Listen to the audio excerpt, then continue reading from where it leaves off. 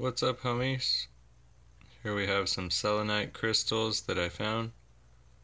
This was in an urban spot, and to most people these probably look like broken glass. In reality, they are collectible. They're a little bit small, but the one in the very front is water clear.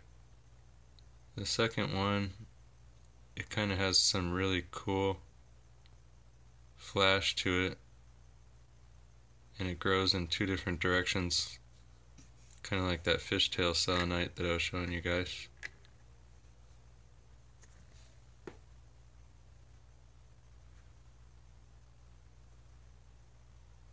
So just some small finds, but I'm trying to stay on the hustle and find rocks every day. So this is kind of like a really refined drywall. It's a gypsum.